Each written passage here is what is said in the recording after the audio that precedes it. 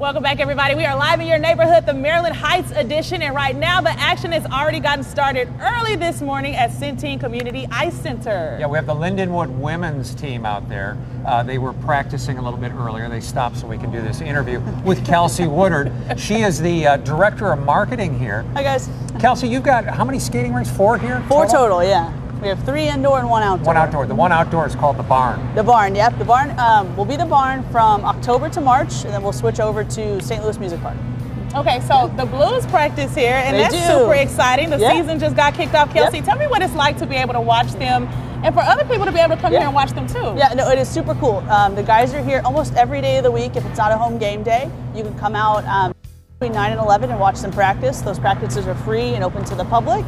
It's a good way to kind of see behind the scenes and see what the guys are up to. You have to be aware, though, sometimes there are schedule changes. Yes, it does happen. It's very fluid. Just watch our website at CenteneCommunityIceCenter.com. We try to keep up with their schedule and those times that you can come out and check it out. A lot of youth leagues, too. Oh, yeah, a ton of youth leagues. I mean, there's always something happening here. But if it's not a youth league, we have hockey development programs. We host the Little Blues, future draft picks. There's a ton of ways to get to play hockey. Okay, so it's amazing to hear about little kids coming out here and getting on the ice. So if you don't know how to ice skate, you guys are able to help people with that. Yes, absolutely. Yeah, we had a ton of programs. We host a Learn to Skate program with the City of Maryland Heights that you can come out and register for. It's like a 6-week course. There's ones for kids. There's ones for adults if you don't want to embarrass yourself in front of the kids. Me. We can teach you how to ice skate. We can teach you how to play hockey. We got a lot of programming for everything. I always wanted to learn to skate like Margie Elliser. She's a figure skater. Do you teach something like that? Yeah. We have figure skating and competitive skating programs. We just launched the Legacy Skating Academy, which is a way you can get more involved and learn how to sharpen your skills, be it hockey or figure skating. So yeah, we offer a ton of that. Now, Kelsey, you guys are fairly new here, and you kind of had to go through the pandemic era. Yeah, we did. So how was it like to go through that and then to still bounce back and come back on top? It was a lot, but no, I mean, we're here and we're rocking. The doors are open; they're not going to close. No, come out. There's a ton of cool things to do here. I mean, we've recovered. We're back in action. We're operating 100%.